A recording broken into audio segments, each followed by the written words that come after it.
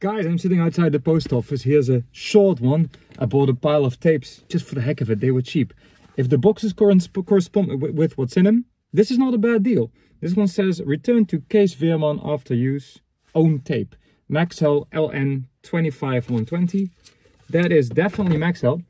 That is definitely LN or UD. It says 25 on the leader, so it is 25 micron. Looks okay-ish, not the best, but then, yeah, it's probably just been wound on a badly winding recorder. This tape should be okay. Nice reel, not too shabby. That's a good start.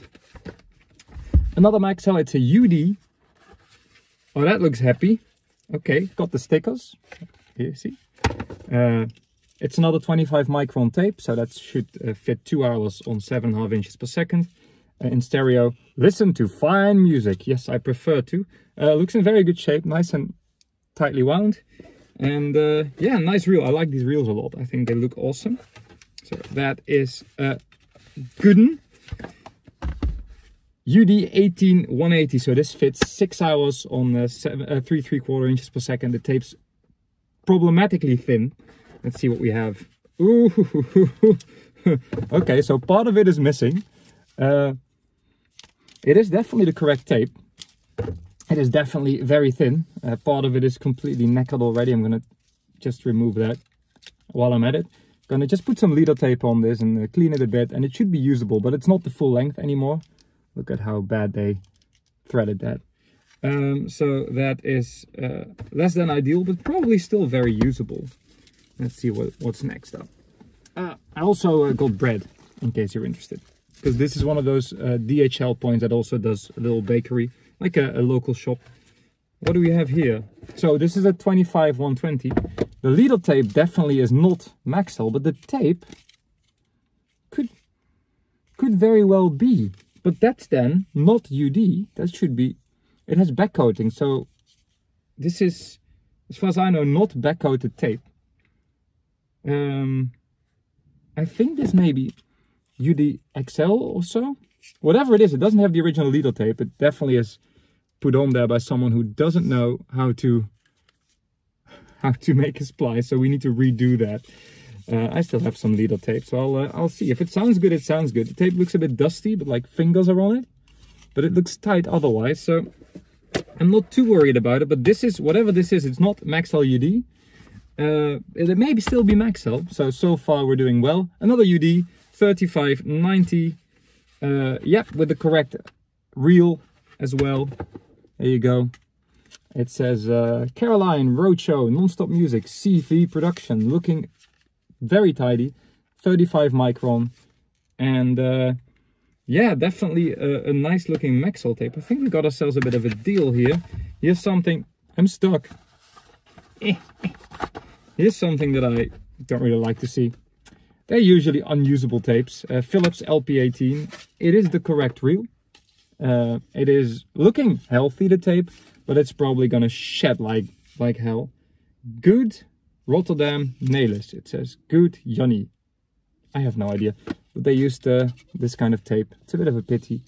Reel's not in the best shape. Tape looks alright, but it's probably just trash. I'm probably just gonna put some other tape on this reel eventually, and I'll remove the label because it's beat up. So it'll just be like a blank translucent / transparent reel. And then here's a bit of a pity. It's TDK Alex 3590B, and the B, the back coating, that's a problem. It looks pretty good actually. It looks healthy. It is the correct tape, but these people are not very good at threading. You have all this space and you still let it stick out. Jeez, you don't want to do this, because on the other side you'll flip the tape around and you will just completely squish this, and then every time you thread the tape there will be a little hump here that will just ruin your tape. This tape should be good, but it won't be. It looks in great shape, but LX35B, it really is just is unreliable, and it will shed, and your heads will have a white powder on it after merely minutes or often seconds of playing, which is a pity because it's in very nice shape. So my plan is, I have 3 of these now. I'm waiting for a 4th, and then I'm going to buy 2 10-inch new tapes on hubs, so not on reels, and I'll just put them on there. Here's the stickers, all like new. Makes you wonder why they used some other sticker on this, if they still had the new stickers. Can we get this off? Not easily. Oh well. So this is not a bad pile of tapes. I paid 20 euros including shipping for these, and it's at least 4 good Maxells, so worth it.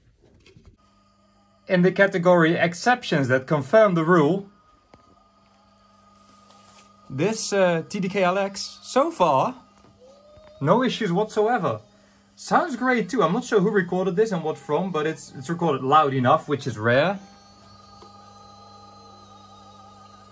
People are usually way too conservative with that. Sounds nice and crisp. I can actually give you a listen in a second. That actually works pretty well, holding headphones to a phone microphone, surprisingly.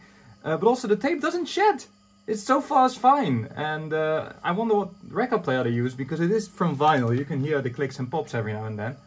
But other than that, it sounds really good, like a properly adjusted record player. So pretty happy about that. Have a listen.